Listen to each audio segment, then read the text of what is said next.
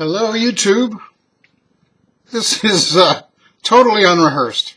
I'm going to show you guys how Sicilians eat apples. First of all, we have a Granny Smith, and it's got this tag on it that tells you Monsanto has fucked it up with toxic waste. We all know that. You know, this is how my grandfather ate apples. This is how my father ate apples. This is how I eat apples. I don't know if my brothers eat apples this way. I always thought Sicilians always ate apples like this, with a knife. This is my CRKT Swindle, Ken Onion design. I watched my grandfather do this. I watched my father do this.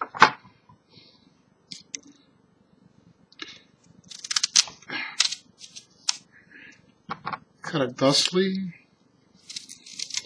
There's a story, I wasn't there, damn it, how poverty can imprison a young man. When my grandfather died, at his funeral, apparently before they closed the casket up, my father put a big red delicious apple in his casket.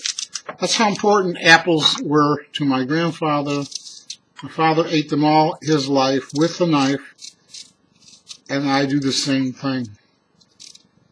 So,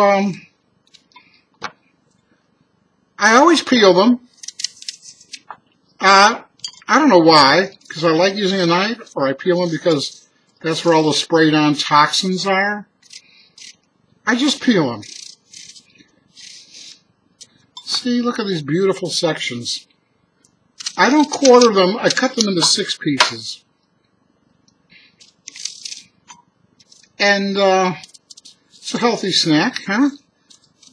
You know, I usually like all my fruit room temperature. But these Granny Smiths, I have found, if you refrigerate them, and I do, they remain wicked crisp. Just crisp. They don't go mush on you. They're just, they're really almost done here, see? These saucers are black Fiesta ware, designed by Homer Laughlin, for you Fiesta ware fans. And I am wearing Versace. Okay, here we go. Put this more center frame.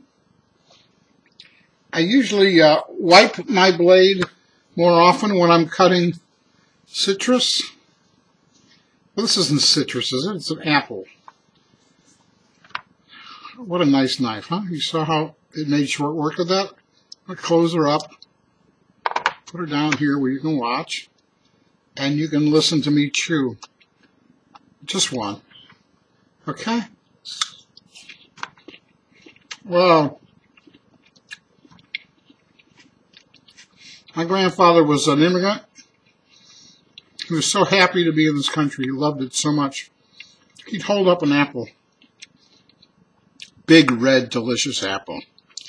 And he'd hold it up and he'd say, "God bless this country. They don't grow fruit like this in Europe." He loved it here. To him, America was nothing but abundance. And Sicily was nothing but poverty. All right. Thanks for watching. You don't have to hear me chew anymore. God bless you. I love you all. And thank God for all his abundances. Bye-bye.